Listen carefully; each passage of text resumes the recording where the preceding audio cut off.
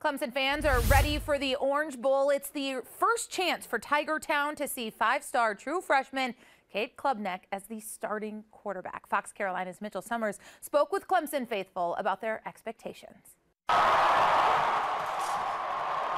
I think everyone's really excited for Clemson right now. There's nothing not to be excited about here right now. Clemson fans are ready to face Tennessee in the Orange Bowl. I feel like it's a great matchup. You know, unfortunately, we both lost to USC, but we're both really good teams. And I think the stakes are pretty high. It's both teams lost. You know, it's who's the better team at this point now. So, I think it's going to be a great game.